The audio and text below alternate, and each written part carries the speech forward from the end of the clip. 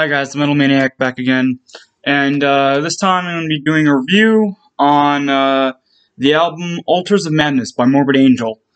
For those of you who don't know, Morbid Angel is a legendary old school death metal band, and I believe they're still going on. I don't think they're retired. But yeah, this is their first album, Altars of Madness, released back in 1989. And it seems like a lot of the old school death metal albums, a lot of the old school death metal bands, their first albums, a lot of them were 89. I guess that was death metal's boom period. But yeah. So first off, the artwork. This is not the original artwork. This is...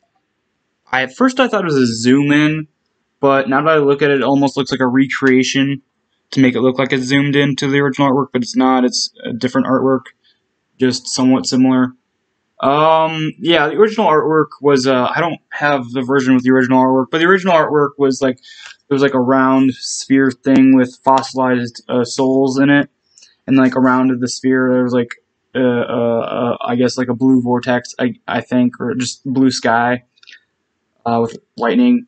But yeah, so, and then this compared to the other version that's not the original version is you can kind of see the blue sky here in the corners, but it seems with every re-release the picture just gets less and less of what it was. Yeah,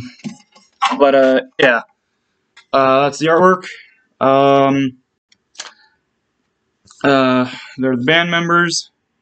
So it's Pete Tandeville on drums, Richard Brunel on lead guitar, Trey, I always mispronounce this dude's last name, Trey Agathoff on guitars, and of course David Vincent on vocals and bass.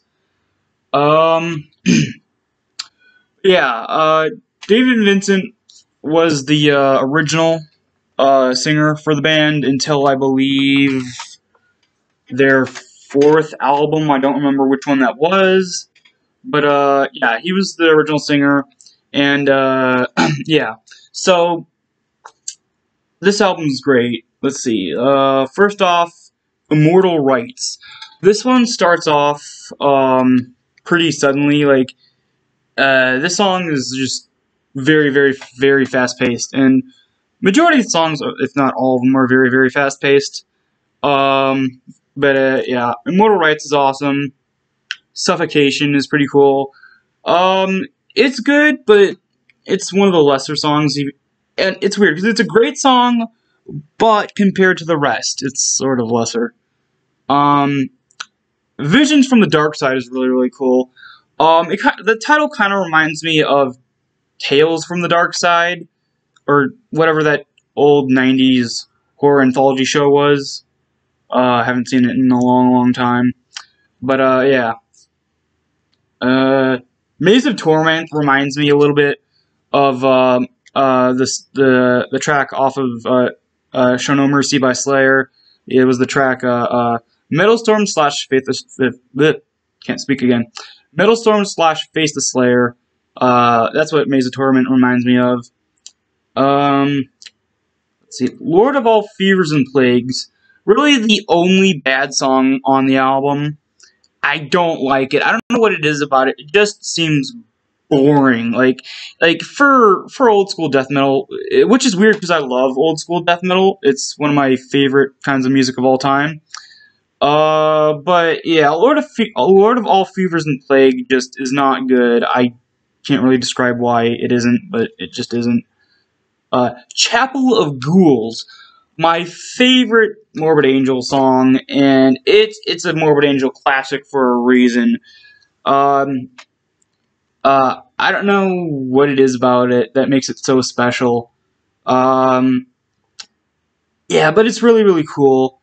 I love the part where, I think it was like, was it the beginning? I think it might be the beginning. I don't know, I'm getting all mixed up here. But, where, David Vincent, where he's like, ghouls, attack the church, crush the holy priest. Like, that really sort of raspy kind of vocals, which he does throughout the album. He wouldn't do those really raspy vocals on any of the other albums. With the other albums that he was on, he did more of a guttural sort of traditional death metal vocals, but he did the raspy vocals on this, which I prefer the raspy vocals over the guttural vocals, at least for a David Vincent fronted album. But yeah, Chapel of Ghouls, awesome. Bleed for the Devil is pretty cool. It sometimes gets sort of mushed together with the rest of the songs. Like, on like days where I'm like very alert, very higher in energy, I could very distinguish the song from the rest. But on days where I'm mid to low energy, it just, for me in my brain, it kind of just like meshes with the rest of the songs. It's a very odd song, but pretty good. Damnation is one of my favorite off this album. It's really good, really memorable.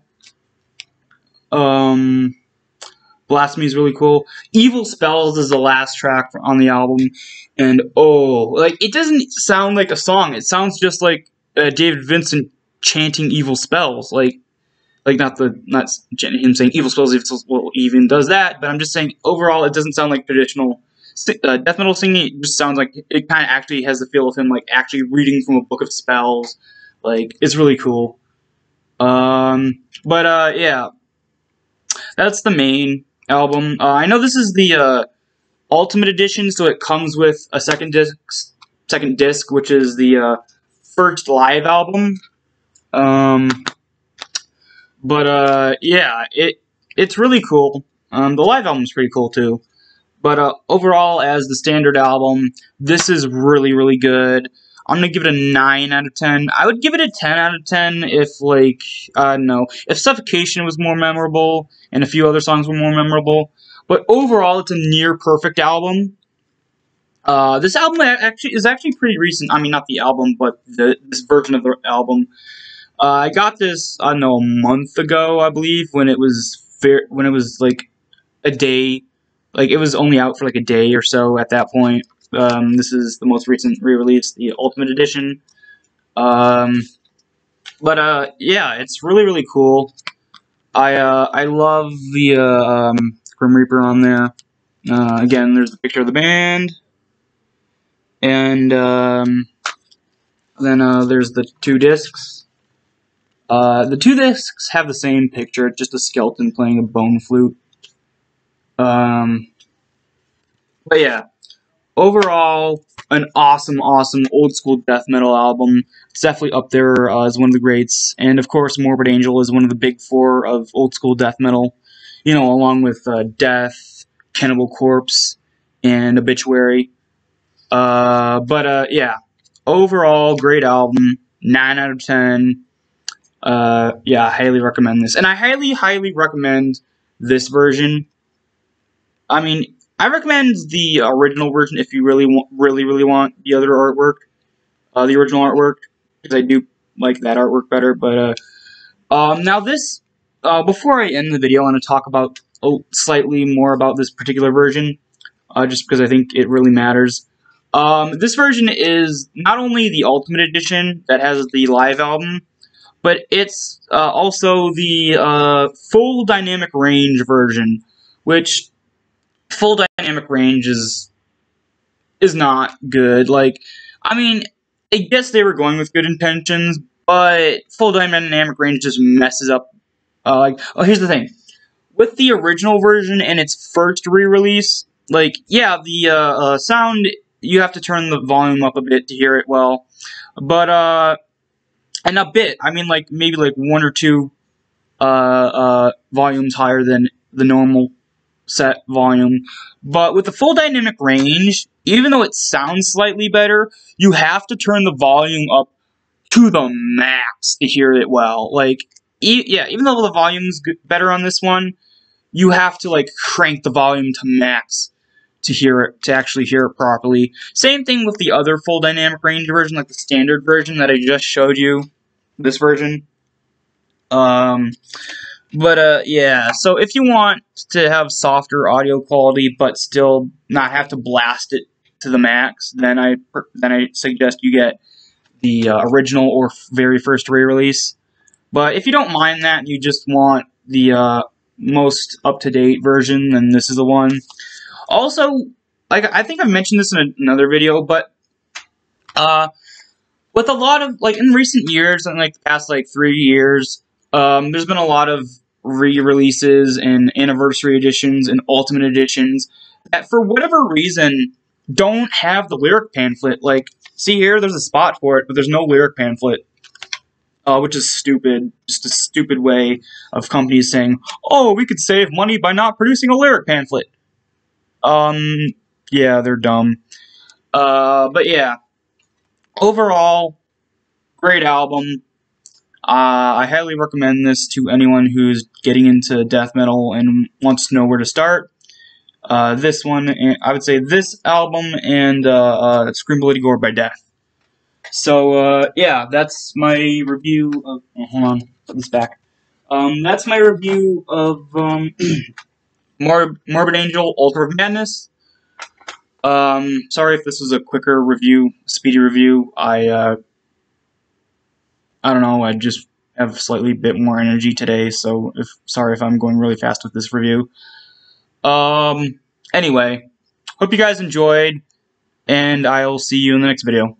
Bye.